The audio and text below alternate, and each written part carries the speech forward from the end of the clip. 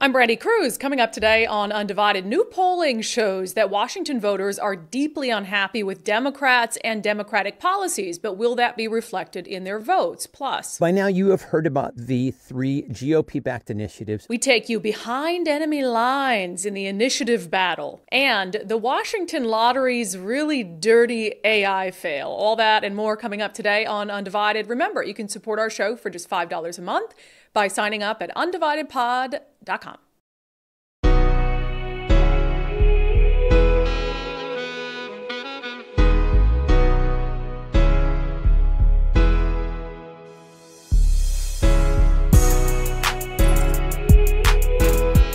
Hello and welcome to Undivided. Thank you for being here. Thank you so much for your commitment to giving common sense a comeback. Do you feel it?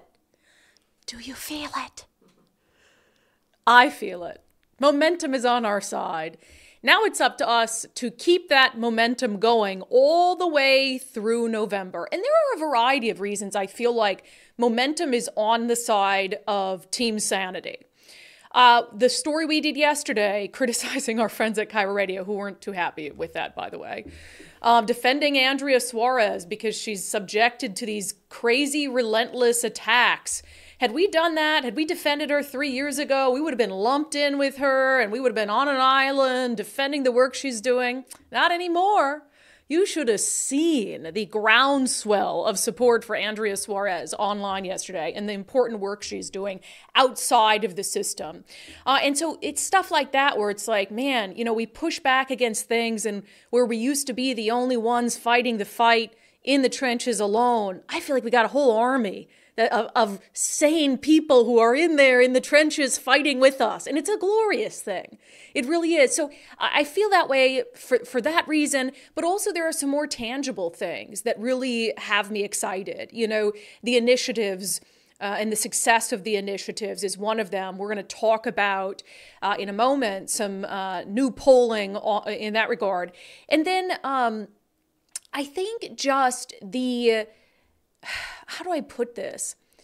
Like the nature of the pushback we're getting on the show is relegated really to fringe far leftists, where it used to be like, you know, oh, Brandi this, Brandi's mega extremist, whatever it is. It's like reasonable people have stopped saying that, and now it's just the far left fringe crazies. So we're getting somewhere, people. We've got to keep up the momentum. I want to, this is breaking on our show. This is the first place you're going to hear about this. There's a new poll out from Echelon Insights, and it was paid for by Concerned Taxpayers of Washington.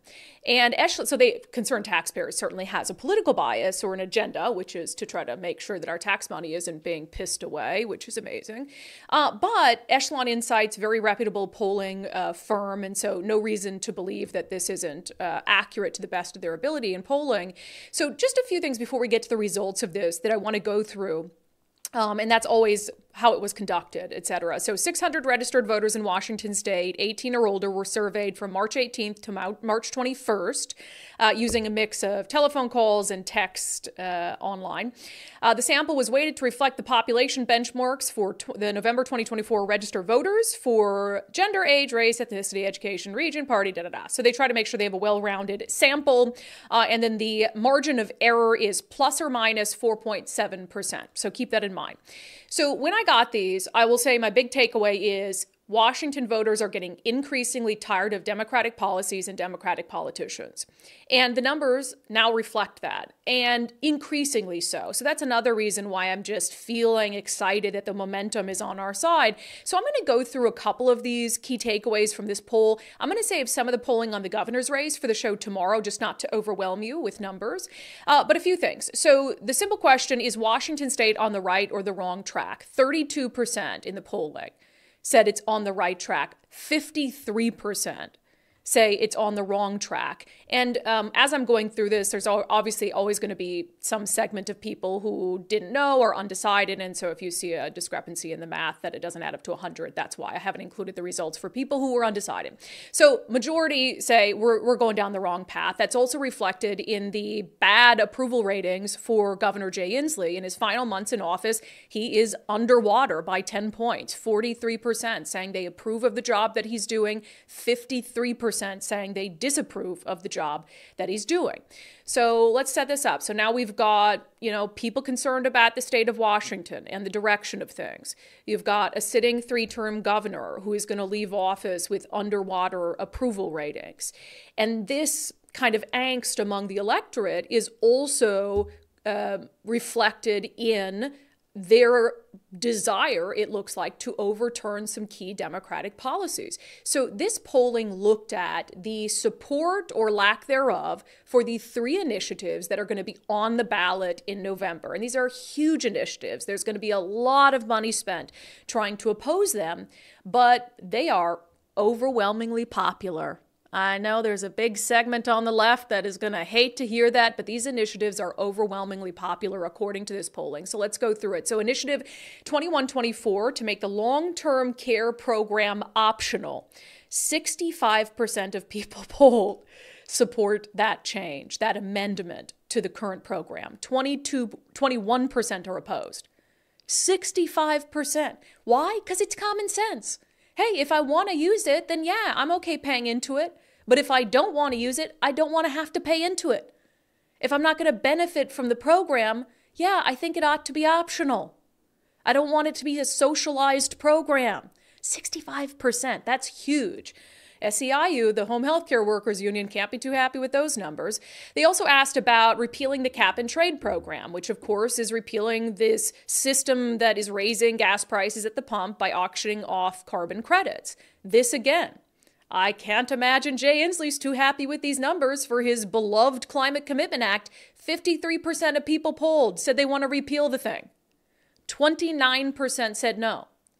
53%, that is significant. I mean, there's a big segment that's undecided, and so there's going to be a lot left up to who fights a better fight between now and November, but they're certainly not getting the results they want there. And then on the third and final one that's going to be on the ballot in November, Initiative 2109 to repeal the capital gains tax.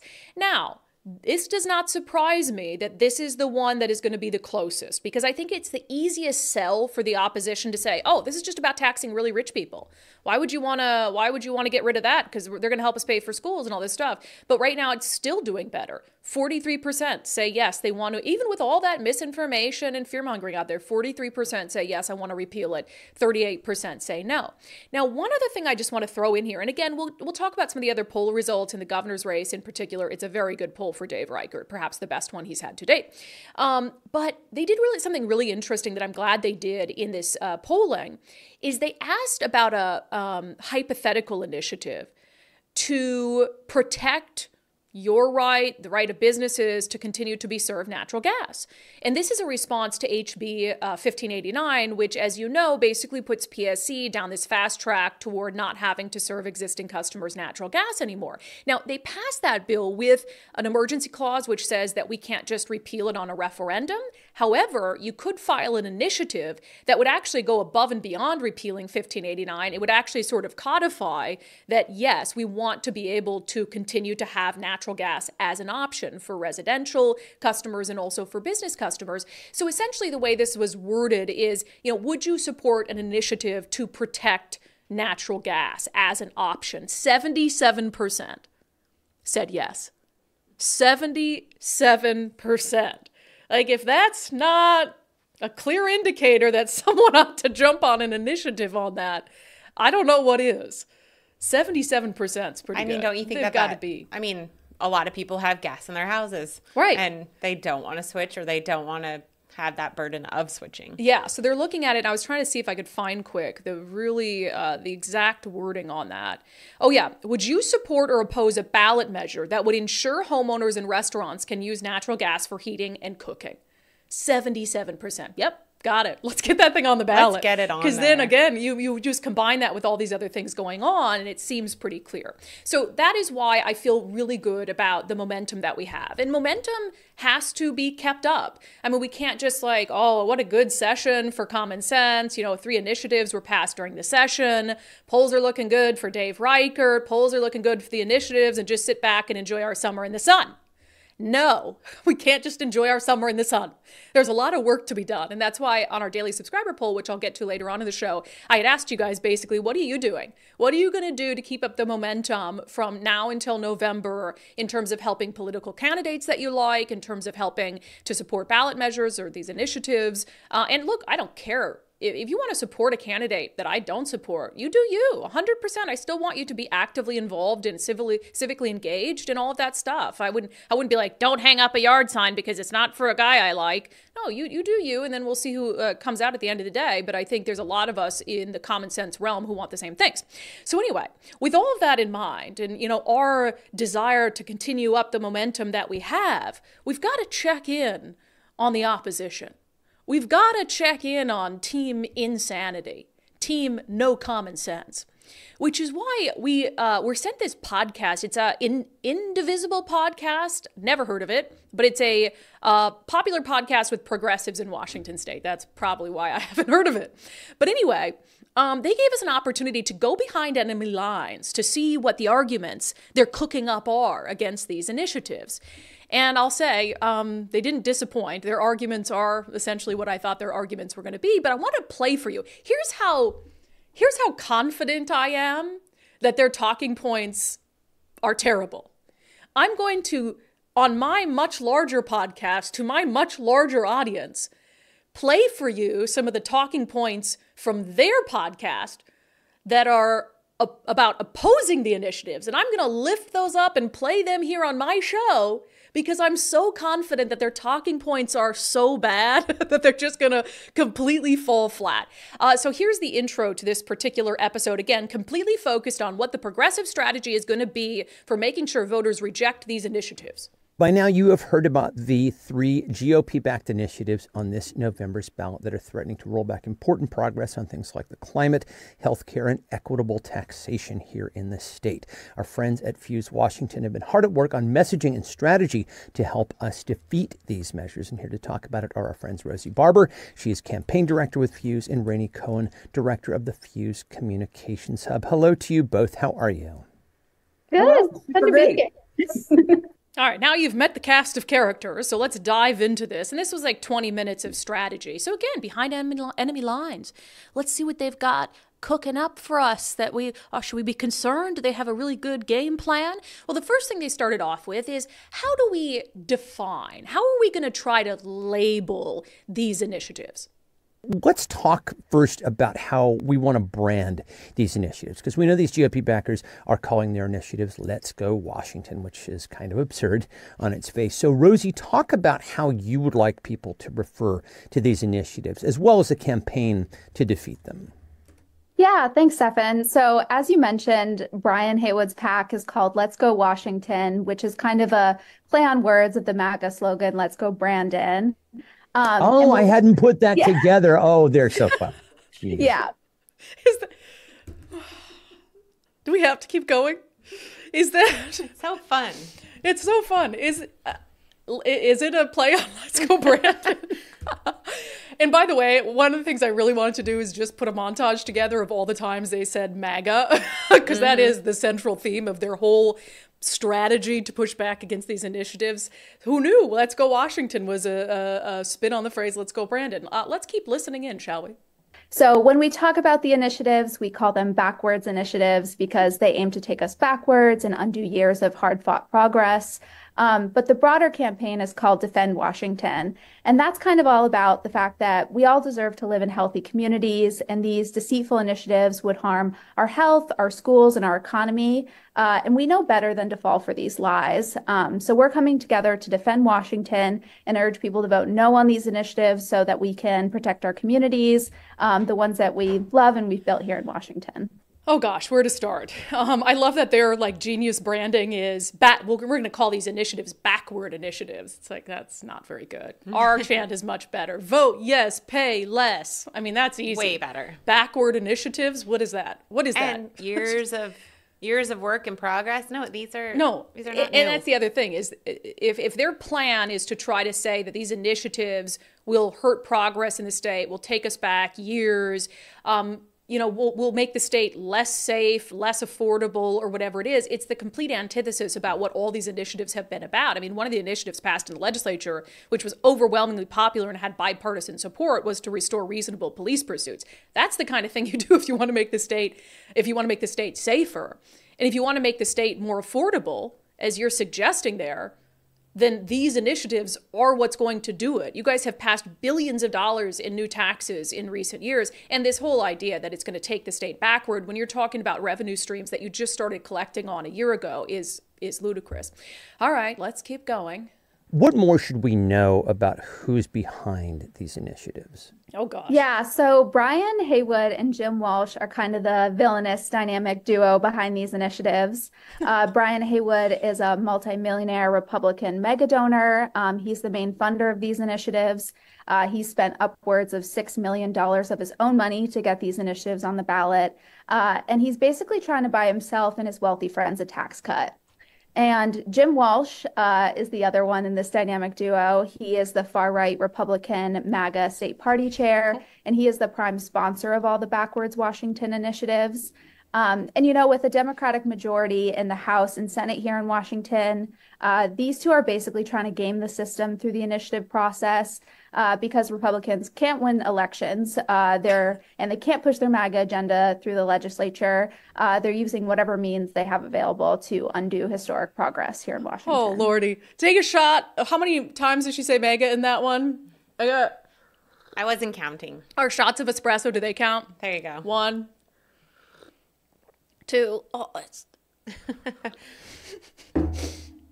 that's too much. Three shots. So here's the thing. Wow, that was all unhinged. But you notice they're just reading this from scripts. So they've got like their talking points, and they're sitting here reading these talking points, the same talking points that are, being regurgitated by the state party chair and all of this. It's like, MAGA this, he's an extremist, he's doing this for his rich friends. Republicans can't win elections, so they're gaming the system. How is this gaming the system? How is doing something very difficult, be it, initiatives and signature gathering, how is doing something very difficult that is allowed for under our state constitution, that is a power the people in the state have, how is that gaming the system? Well, can someone explain that to me? You had the House, Speaker of the House, Lori Jenkins, who said it was really disappointing to see what the initiative process has become. What are you talking about? The initiative process is simple. You gather enough signatures, you can get something on the ballot and allow people to vote. So is it gaming the system to allow people to vote on it? Why is that gaming the system? Because they might vote against your policies? All right, do we got one more? Mm-hmm. I think we can get through one more. Go ahead. When you're doing those welfare checks. Wait, Nicole. Well, that's not it. What happened? Nicole. Some days. Nicole's fired. There you go. Okay, you got it? Do you feel like we talk about the potential harm these initiatives would cause? Do we appeal to people's values? Both? Neither? Something else? I mean, it's all of the above. When you're talking about the harms, you are actually appealing to people's values, right? If you think about repealing the capital gains tax and removing or eliminating $900 million from schools and childcare and just like student enrichment, that's a value that we all hold, and the damage that this initiative is going to cause is going to hurt us in our values. And so, we want to package our messaging as always with like leading with that shared value, identifying who the villain is, in this case, Brian and Jim, and then our call to action, which is obviously vote no on all of these initiatives. So as long as we are educating our voters about exactly what these initiatives will do, and the fiscal impact statement that will appear on the ballot will help articulate that, and then pair it with the fact that this is also that a wealthy man from California can get a tax break for himself and his rich friends. And so that Jim Walsh can advance the MAGA agenda in Washington because they can't do it legislatively. Mm-hmm. Exceptionally well put. Articulate just as you've done our shared value, talk about the villains in the equation, and then give a call to action. Absolutely textbook. I love it. You know what? I love it too. Because if this is the opposition, this is going to be a lot easier than I thought. I think we need to paint them as heroes instead. So from now on, hero, Jim. The villains. Hero, yeah, Ryan. If you think people are so dumb that they're going to buy into your these are villains narrative, I just don't know how to help you. But keep doing that. I posted on their video, I said, thank you for this. Because when I was watching it earlier, I was laughing so hard I was crying. Because I was just thinking, wow, this is going to be much easier than I anticipated. Doesn't mean we don't have to put a lot of work in and continue to keep up the momentum. But if that's the quote unquote enemy, then I think we're going to be just fine.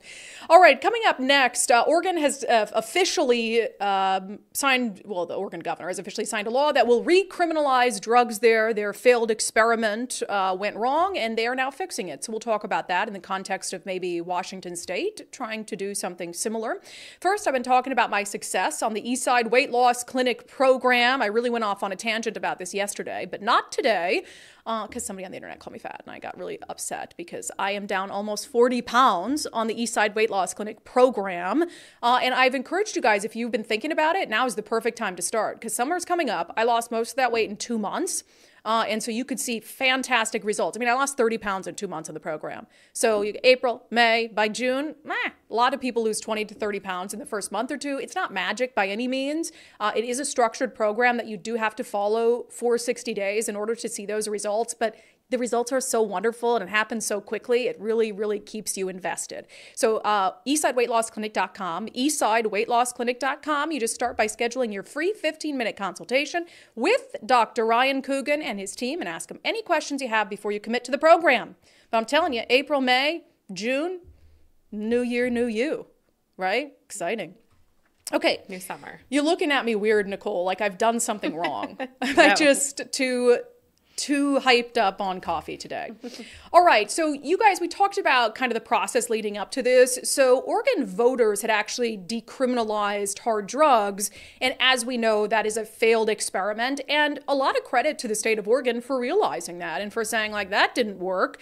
And I think there were a few reasons for that we'll get into that they realized, I think, the error of their ways fairly quickly. But this from the Associated Press. Oregon governor signs a bill recriminalizing drug possession into law. So she signed the law ending a first-in-the-nation experiment with decriminalization that was hobbled by implementation issues. The new law rolls back a 2020 voter-approved measure by making so-called personal use possession of a misdemeanor punishable by up to 6 months in jail. It also establishes ways for treatment to be offered as an alternative to criminal penalties by encouraging law enforcement agencies to create deflection programs that would divert people to addiction and mental health services instead of the criminal justice system. So I like that. I think that's fine. It's not a felony or anything, but it's like, hey, you could go to jail if you don't get help. And that's what we all want. We want people to get help. We don't want them in jail.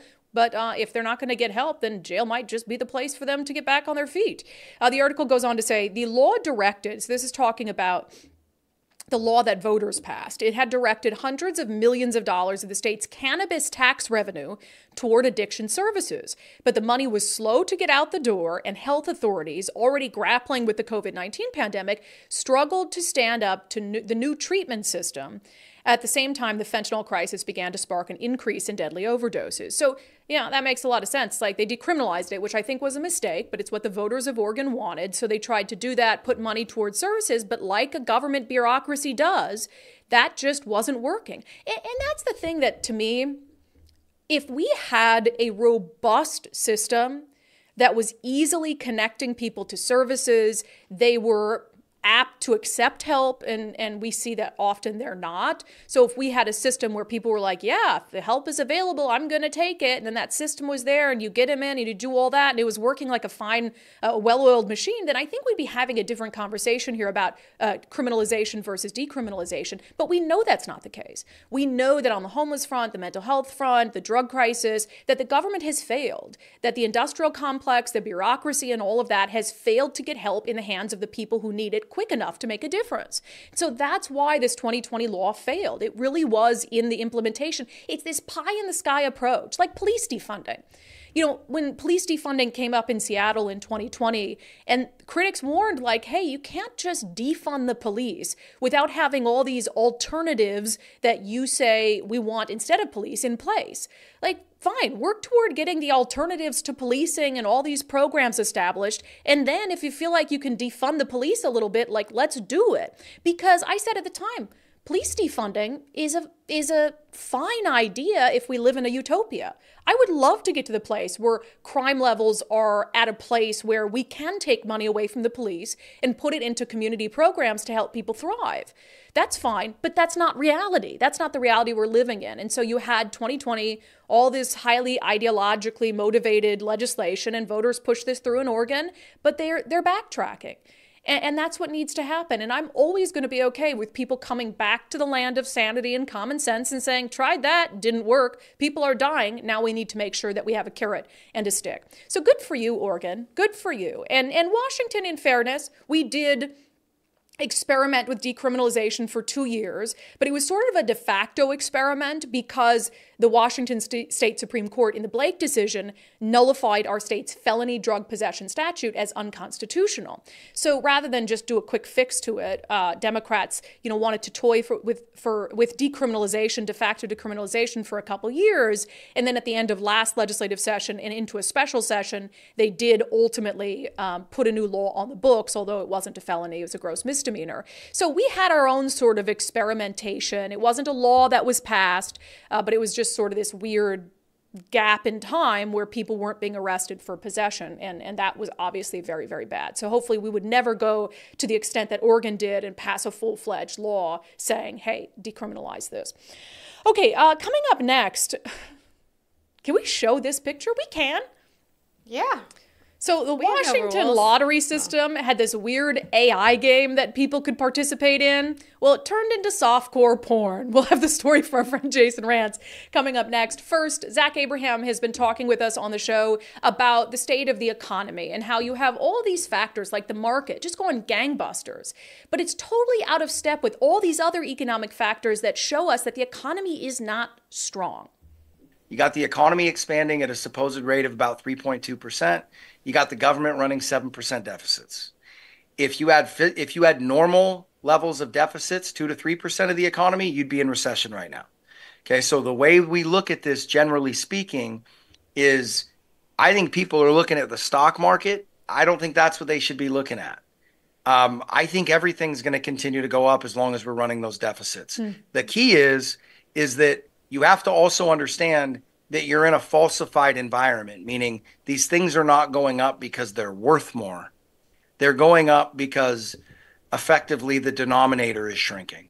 Yeah, so if you're kind of confused by what do I believe, who do I believe about the state of the economy and how well protected my retirement is, I really suggest just having a free Know Your Risk portfolio review with Zach Abraham and his team at Bulwark Capital. This is what they specialize in, is managing your risk. It doesn't mean they're not going to try to make you money, obviously, but depending on what your risk tolerance is and how close you are to retirement and some of the factors in the market, they're going to make sure that your hard-earned retirement that you only get one of is well protected. So sign up for their free risk review now at knowyourriskradio.com. That's knowyourriskradio.com. Investment advisory services offered through Trek Financial LLC, an SEC registered investment advisor. Investments involve risk and are not guaranteed. Past performance is no guarantee of future results. All right, the Washington lottery, in an effort to try to, entice people into gambling so they could go on some sort of dream vacation, they set up this fun little AI thing on their website,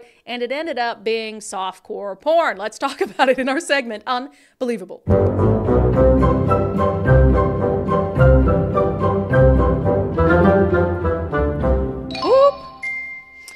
All right, a 50-year-old mom from Tumwater named Megan decided that she was going to toy with this new tool from the Washington Lottery that they put out just for fun.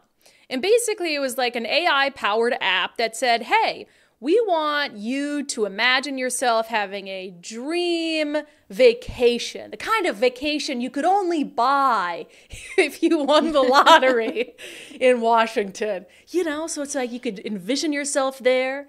And then you're like, gosh, I really want that vacation. I'm going to go play the lottery. And so in doing this, they said, just upload a picture of yourself. And then our little AI robots will put you in a dream vacation. So Megan's like, why not? That sounds fun. So she put her face in there, and this is what...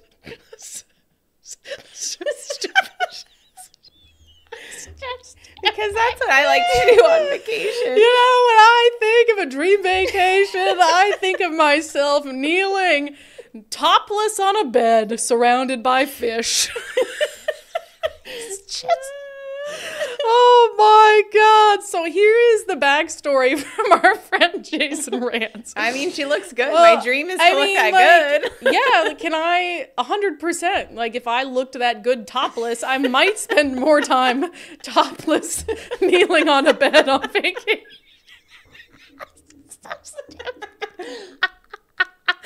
Oh my God. Okay. I'm sorry, Megan. I'm sure this was really distressing for you. So...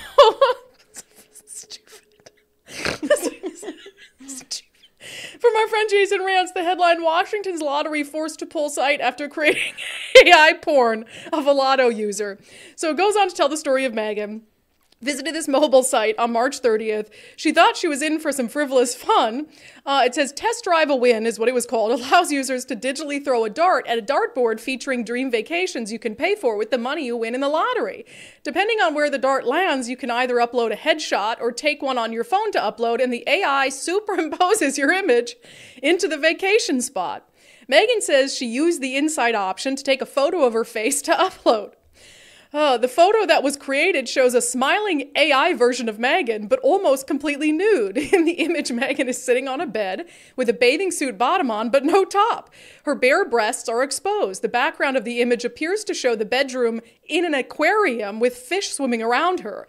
There is a Washington lottery logo in the bottom right corner. Quote, our tax dollars are paying for that. I was completely shocked. It's disturbing to say the least. And Megan explained to the Jason Rance show. Her dart landed on sharks, swimming with sharks. Yeah, I think. So something like that, like her dream vacation, swimming with sharks. And apparently AI translates that into kneeling on a bed, topless.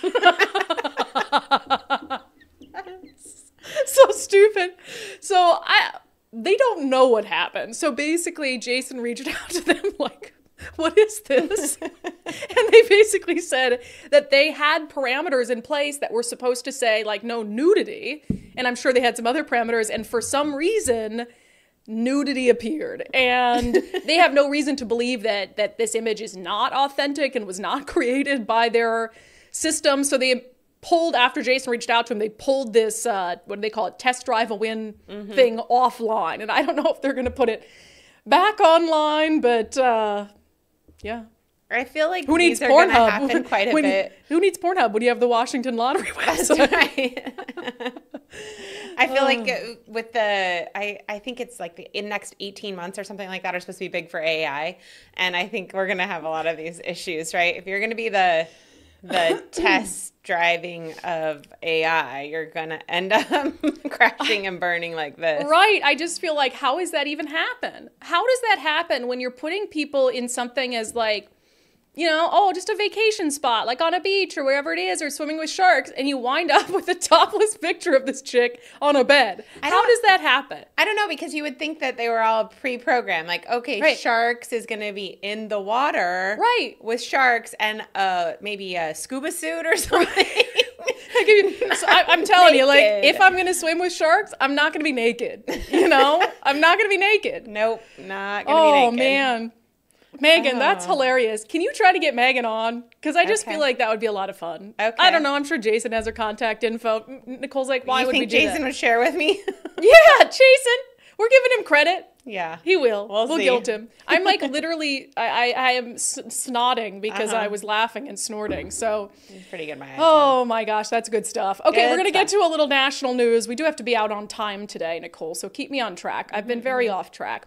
All right, before we get to some national news, you know what I did on my drive in, Nicole?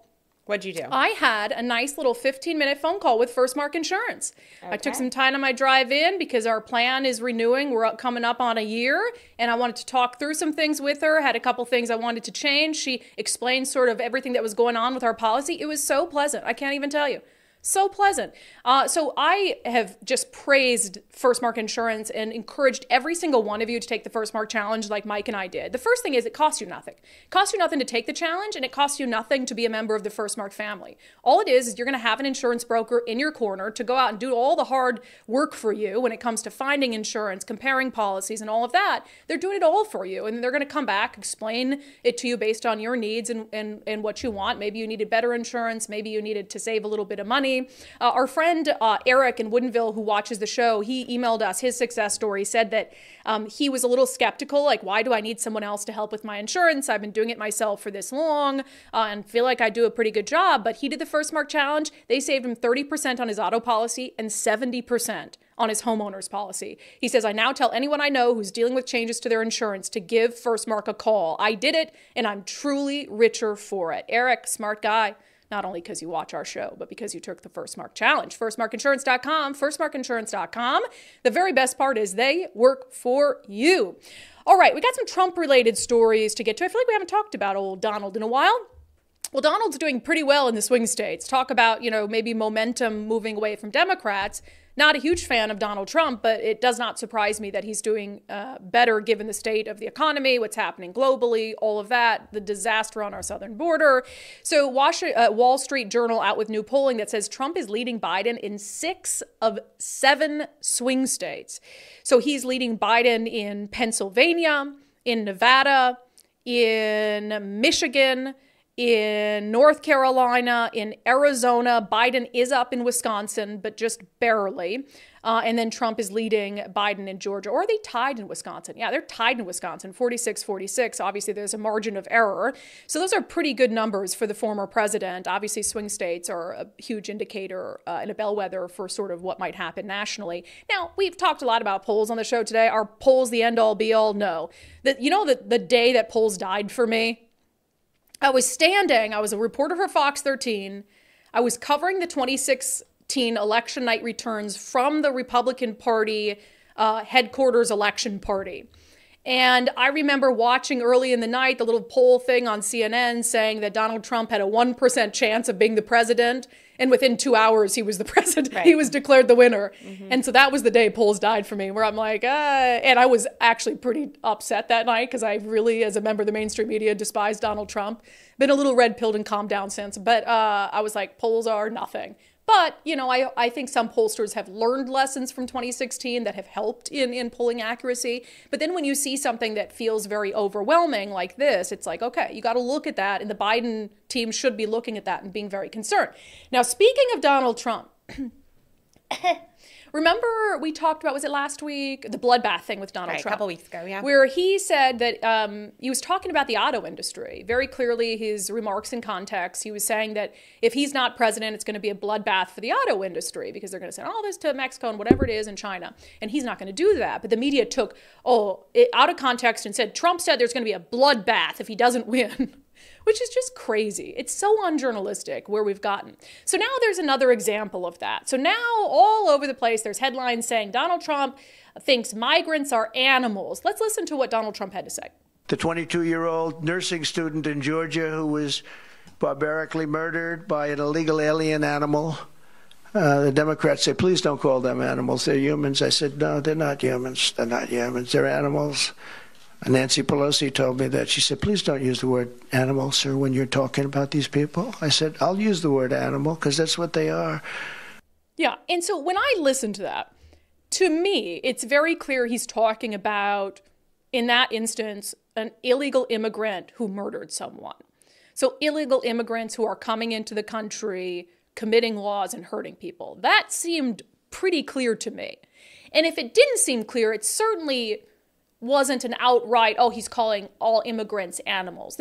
I don't see how you could frame it that way. But the media finds a way. And when he references talking to Pelosi about it, that's back when he called MS-13 animals. Yes. And they had done the same thing. Correct, right. And MS-13, they are animals. You see what they do to people. I mean, they butcher people. So anyway, he's clearly talking about violent, dangerous people when he says animals. But if you read most headlines today in the mainstream news, you would think that he called all migrants animals. Just a few of the headlines. Donald Trump says he thinks some migrants are animals and not people. Trump escalates his dehumanization of migrants. Some are not people. These are animals. Reuters, animals. Trump ups rhetoric on illegal immigration. Even Newsmax, which I was like, why is Newsmax doing that? Trump calls migrants animals in Michigan stop. Blah, blah, blah, blah, blah. All these headlines like that. And here, of course, is how the mainstream media covered it. He's calling immigrants animals. Call migrants animals. Calling undocumented migrants animals. Calling immigrants animals. About migrants, calling them not human. Not all immigrants are animals, like he called them today. Like, that's an incendiary statement that's just so divisive and so hateful that it's kind of hard to understand what's happening. Okay. It is kind of hard to understand what's happening with the news media. I will say I'm going to give one CNN correspondent, Scott Jennings, credit for how he responded to a question about this from Wolf Blitzer. But when he says these immigrants are animals, they're not humans, what does that suggest? I mean, isn't that brutal? Shouldn't people be condemning that? I listened to the entire tape. He was specifically talking about the person who murdered Laken Riley in Georgia. And to be honest with you, Wolf, if somebody murders another human being, I think they deserve to be called animals. And I don't think any American is really going to reject that kind of rhetoric. That poor girl was murdered in cold blood. Is that person who did it not an animal? I think that's an apt term. So you think he was only referring to those murderers, not referring in general to illegal immigrants who are coming into the United States? I listened to the tape. That's exactly what he was talking about, in my opinion. Yeah, and I should clarify that he's not a CNN correspondent. He's a Republican commentator for CNN. And so he certainly has a bias. But as he's told Wolf, I listened to the whole tape, and this is what I thought he articulated. And so even if, can you play the Trump clip again? Can you play it again, Nicole? The 22-year-old nursing student in Georgia who was barbarically murdered by an illegal alien animal. The Democrats say, please don't call them animals. They're humans. I said, no, they're not humans. They're not humans. They're animals. Nancy Pelosi told me that. She said, please don't use the word animal, sir, when you're talking about these people. I said, I'll use the word animal because that's what they are. Yeah, and look, I think that a reasonable person could watch that and say, gosh, I wish he had been a little more clear that he's not talking about all illegal immigrants that he's talking about. I can see that. But the way that the media handles it is 100% rush to the worst possible interpretation of it, of everything he says. They rush to the worst possible interpretation of it, and then they treat it as fact. Like, this is how he meant it. All those headlines. This is how he meant it. That migrants aren't human, that they're animals. Whereas you could have a reasonable thing and said, Trump appears to, he called them animals in this context. What did he really mean? Let's reach out to his statement, his campaign for comment, whatever it is. But they will always jump to the worst possible interpretation of every single thing that man says. And it just gets old, honestly. It's old. People are tired of it. They want to hear about policies. They want to hear about what the candidates are going to do to fix the country and help improve the economy and secure the southern border. They don't want to sit here and have this whole, tit for tat on, what did Trump say? What did he mean? All this stuff. It's so exhausting, frankly. Before we get to questions, comments, and our daily subscriber show poll, I have encouraged you guys, if you're thinking about selling your home at any point this year, get a jump start on any improvements that need to be done to it. Make sure that you have everything ready to hit the market when the Fed drops interest rates. So our friend Wes Jones with sellwithwes.com, he, is also waiting on the Fed to drop interest rates because it will certainly improve the housing market. But we asked him what would happen if the Fed decides not to drop rates. If they stay where they're at right now, I actually think that values will stay closer to where they're at. We'll see lower appreciation. We'll see appreciation, but it'll be modest. But if they start to come back down, well, that's when I think we'll start to see more of the multiple offer situations and the bid ups in home sale prices. Yeah, so the very best thing that you can do is just be ready. Be ready. If you're going to sell your home at any point this year, get in touch with our friend Wes Jones, sellwithwes.com, sellwithwes.com. Ask him for a free market analysis so you can kind of see how well positioned your home is depending on where it's at, etc. And then he can talk to you about their Listing Boost concierge service. So they can come in, make cosmetic updates to your home. They can even help pay for it up front. And then that way, day one, Rates drop, you're ready, and you're ready to take advantage of all that rush of demand. So sellwithwes.com, a better way to sell your home. All right, before we get to some questions and comments, I did ask you guys in our daily subscriber show poll what your level of participation is going to be ahead of the November election. And I think it's just a way to try to encourage everyone to be thinking about, okay, what am I going to do, right? So I asked, with an important election ahead, do you plan to get involved in helping candidates or a ballot measure? If so, how? By donating money, volunteering your time, spreading the word, putting a sign in your yard. I like Patreon for these because it lets you select multiple options. So there were a lot of people who said the primary thing that they're going to do is spread the word, which is something easy that we can all do, right? You tell your friends, you talk to your friends, and you talk to your family. You take any opportunity you can to engage your neighbors who might not be as aware of these issues that our state is dealing with, to engage them in conversation about it. Talk to them about the initiatives. They're going to be bombarded with misinformation, and if they're not seeking out sources to confirm that information, they could believe some of these things that are being said. So 100% spreading the word is a really great, free, takes, relatively no time way to help, on this path toward common sense. Let's see. Jackie said, I don't do yard signs. My schedule is chaotic and I'm not sure about giving money because I don't need to be on another list where I'll be spammed to death. However, I'm happy to talk and have talked with people. It's a very important election. There's so much extra stuff. You got to do your research now and listen to Undivided. Yes, good advice. And find good political commentators who have their opinion, but bring on people that differ so you can get more grounded perspectives of what's going on. Let me see here. Matt says, I have a Reichert sign in my yard and that will stay up. I need to talk to people face to face about the issues. I would donate money, but between Bidenomics, ignored super chats, and that campaigns keep hitting you up after donating like a crackhead, I can't do it. Matt, we're sorry we ignored your super chat. We did come back on at the end of yesterday's show. I wonder if he stayed on long enough to see that we came back on and read his super chat. Let me see. Julie says, my neighbor has a Bob sign. Now I need to get a Dave sign. Yeah, you got to have that competing stuff.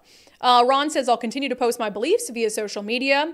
I would also post a Reichert for governor sign if I had one. Yeah, we got to get more of those out and about there. How can we easily get signs? Jennifer says, and I don't care who your sign is. If you want a Bob Ferguson sign, if you want a Mark Mullet sign, if you want a Semi Bird sign, if you want a Dave Reichert sign, well, maybe not a Bob sign. I probably won't help you get one of those. You can get one of those on your own. And actually, we'll only help you get the Dave ones. No. I mean, I'm not going to help you get... Well, you know what? All you do is you go to their website, whoever it is, you send them an email and you request a yard sign or ask where you can pick one up, and they'll be able to connect you with that. Kathleen says, I've already donated to campaigns, spread the word in person and on my Facebook page, and I plan to volunteer. I think that's great. Okay, we'll get to some quick questions and comments. We might have to skip sanity check today. We've got to duck out on time today. Let me see here. Why am I so phlegmy today? Shelly says, I just love your enthusiasm and action, Brandi. Helps me stay positive about the state of our state. You should be positive, more positive than perhaps we've ever been about the direction of things. Baron of Gray Matter with a $5 super chat. 4.3 million of 7.8 million people live in Puget Sound region. 32% approval is 1.7 million voters. Lefties own Washington. They do. However, historically, anti-tax initiatives and measures have done pretty well statewide because, you don't have to, like if you're in Seattle, vote for a Republican, God forbid, but you might be feeling the crunch and feeling the pressure and more apt to vote to repeal a tax, etc. So I am actually not surprised by the numbers for the initiatives because, and it's going to depend on, obviously, how it all appears on the ballot and the anti-campaign and how honest or dishonest people are. But that's what we're here for. All right, Bill Biz with a $20 super chat. Have you noticed how the mainstream media always tends to describe the initiatives as GOP-backed or conservative-backed? Yes, and that doesn't surprise me because the media is also more quick to label things in general when they come from the right. Like you see the phrase right-wing used far more often in the media than you ever see left-wing. When's the last time that you saw the media label something left-wing or far left instead of far right? And I don't know why, well, I do know, it's a bias. But again, they rush to the right-wing thing. But when you have like actual like bona fide socialists in Seattle pushing policies, they don't say left-wing defunding debate or anything like that. So it's not a surprise that they always want to make sure to label it GOP-backed, conservative-backed, because it's that internal bias of theirs, where they don't label all the other stuff like Democrat-backed, left-wing-backed. It's just weird. It's weird. Baron of Gray Matter with another $5 super chat. Our Constitution was made only for a moral and religious people. It is wholly inadequate to the government of any other. From John Adams. It's a good John Adams quote. H, $5 for the snort jar. I had a doozy of a snort today. That was like a $10 snort because it was deep, It's really deep. It was a good laugh. I mean, come on. Softcore porn created by a government AI program. It's amazing. Andy Stevens, $1 says none of them watched his statement. Donald Trump's statement. I mean, Wolf obviously hadn't.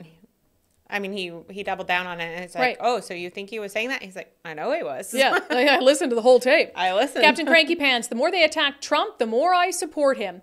I agree with that in the sense that the more they attack Trump, the more my brain says, why? Why are they so rabid about these things? And then you look at what else they're distracting from, right? Todd Welch, Trump is so inarticulate. He opens himself up to these types of criticism. He cannot continue to give mainstream media these sound bites. I agree that Trump is actually very inarticulate. He's got his own style of speaking. I think that's one of the reasons people find him charming, I guess, for lack of a better phrase, is they like his strategy. Well, yeah, strategy, 100% it's strategy. And I think that that's one of the reasons people find him accessible or relatable, even though he's this super rich guy, like trust fund child, essentially, who usually wouldn't be the person you'd think would be relatable to like working class Americans, but he's worked hard to make himself relatable. And, he does have a style of speech that the media always has freaked out about. Like, oh, what do you mean by that? What do you mean by that? And so they take him very literally at anything he says. And again, they jump to that worst possible interpretation. Right. Well, I think most people would say, oh, I hope I don't get taken out of context, or oh, I hope I don't get misunderstood. But instead, he's like, do what you want with my words. You know what I mean? Yeah, 100%. And as opposed to Biden right now, who says things that nobody knows why he says. Right. And also, yeah, and that's fair. Biden says a lot of wild stuff and he doesn't get any sort of criticism. Right. And because they're thinking Trump's is like mean and nasty and vicious, and Biden's is just like unhinged and doesn't make any sense, which is just as dangerous, right? It's just his age. Just poor Biden. Yeah, Trump's not very articulate. He says a lot of crazy stuff, but I also talked about on the show previously, and this is a complaint I had when I was in mainstream media. If you go balls to the walls on every single thing he does and says, and it's like, oh, it's the biggest scandal ever, people just ignore the real scandals. They're just like, oh, well, you've been going crazy, losing your ever-loving mind about this man for what? 9 years. I do a little math there. And so it's like now you just get numb to it. It's like the phrase racist. You call every single thing racist. And then when there's real racism, people are just like, I'm so over you. I can't even handle you anymore. So that is the effect that it's having. And I don't think that's a good effect. I absolutely think Trump has done things very worthy of criticism from the news media. But it's just the plethora of constant bombardment, and it absolutely drowns that stuff out, which I do not think is a good thing. The media loses its effectiveness when that happens. Okay, are we on our closing sanity check? I think we have time to get to it quick. Yeah. Oh my gosh, let's do it. Closing sanity check. So I'm sure you heard that one of the officers who was acquitted in the death of Manny Ellis has now been hired by the Thurston County Sheriff's Department. It was first announced in a post on Sheriff Derek Sanders' Facebook page, where he welcomed him as a lateral patrol deputy. It was, I'm sorry, Nicole, which one was it? Now I don't see it. Oh my gosh, hold on. Nicole's supposed to put notes in for me. Which one was it? It is... Deputy Burbank. Okay, sorry, Christopher Burbank. Deputy Burbank, one of the officers who was acquitted in the Manny Ellis death. So he has become a lateral patrol deputy with the Thurston County Sheriff's Office, and obviously some of the media are losing their minds about this. And I am surprised any of them want to continue to be police officers, frankly, given what they were put through, a political prosecution for a murder after having already been cleared in several investigations. But I wanted to play, in particular, some of the reporting from Cairo 7 News, which they couldn't get Sheriff Derek Sanders to comment. He wouldn't do an interview with them. He put out just some sort of statement. So in lieu of that, they went out to the streets and asked people on the streets what they think about it? I guess I'd have to have more facts to know more. Then, I just can't make a judgment off of just what the news says, the media, no offense. I didn't know he did that, but I think it's a great decision because I don't think they were guilty. The facts that I saw, they were not guilty. That's a no-brainer. He shouldn't. Ain't no way he should be hired for that position. That's Even though he was found not guilty? Even though he's found not guilty, but is that the truth behind all of it, though? The lawyer for the Ellis family says when he first heard the news, he thought it was an April Fool's joke, but he isn't laughing. Oh, God. Man on the street interviews are so worthless. When I was in news, I refused to do them. And it's not that I don't care what random people think, but you're basically having a reporter who goes up to someone. I don't know how she articulated the questions and articulates it in a way. And that's sometimes the only information they have. You heard that first woman who said, I guess I'd need more information to make a judgment about whether he should continue to be a patrol deputy. But here's the thing of all this hand-wringing in the media. He was found not guilty. He was acquitted. Like, should he never be able to support his family doing the profession that he's trained to do ever again? He not only was he found not guilty at trial, he wasn't charged or found of wrongdoing in 2 separate police investigations. And so, yeah, I mean, I don't see any reason in the world why a police department, a sheriff's office would not hire him to continue to go about doing his job. Actually, 3 minutes ago, or 8 minutes ago now, there was a press release from Derek Sanders put out that says, today I met with Deputy Burbank and discussed the impacts of his employment at our agency. At the end of the discussion, Deputy Burbank resigned his position. And it was accepted. That is so... That just happened? Sad, yes. Wow, that's really disappointing.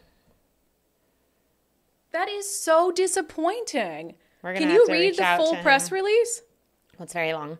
Well, you want to forward it to me quick before we get off the air? I know we got to go on When time. I made the decision to hire Deputy Burbank, I failed to consider the greater community impact and instead made the decision based on business needs to remedy Thurston County Sheriff's Office staffing crisis. Furthermore, I entirely misjudged community perception on the investigation and jury process that Deputy Burbank completed.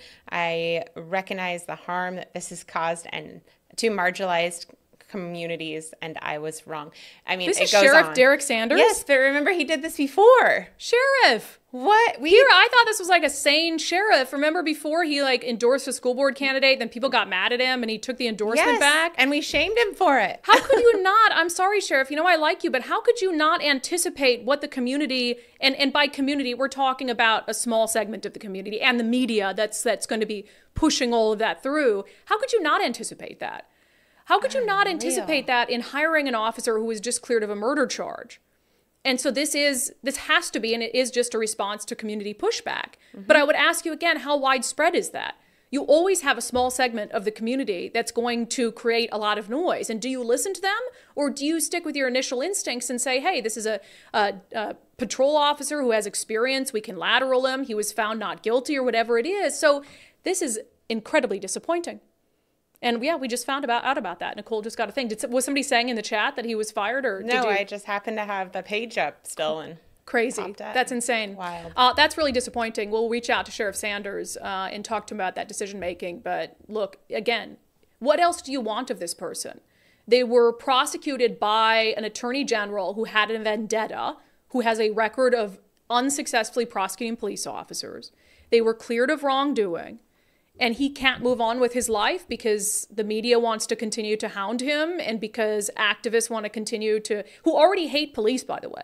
People who, you don't have to have gone to trial for murder as a police officer for a particular segment of our society to hate you with every fiber of their being and to question every single thing that you do. So is this who we're going to give in to now? And he can, never make a living as a police officer for his family? Under the eyes of the law, he's innocent. It wasn't just a push, right? It wasn't just a hung jury or something. He was found innocent. He was found innocent. And now you're going to do this. And that might be the most disappointed I've ever been in someone who I had a lot of hope for. We really like him. And I thought he had learned after the first time. You don't listen to these listen to the few ridiculous Because the mob's never satisfied. The mob's never satiated. And that's what I said at the time about Sheriff Sanders. And I know he's kind of new to this or whatever it is, but that mob, they will continue time and time again to come after you. And now they know you're weak. And now they know you're weak. And now they know you'll bend. Because you've done it not once but twice. And this might be really genuinely you feel like you made a miscalculation and you made a mistake. But that's the kind of thing that needs to be considered before you do it. All the cards are on the table. You know 100% what the reaction is going to be in a state like this when you hire a patrol deputy who was just cleared of murder. The fact that those calculations wouldn't have been made, and once you make the decision, you're ready to stand beside your decision. So this is a huge, huge just miss and miscalculation. So we will absolutely follow up with this on the show tomorrow. We'll talk about it off the top of the show. How does that sound? All right, that has been it for today's episode of Undivided. That was going to be our sanity check. Turns out it's an insanity check. Thank you for being here. Thank you so much for your commitment to giving common sense a comeback. If you've not signed up to support our show already, please do so. Undividedpod.com. Undividedpod.com.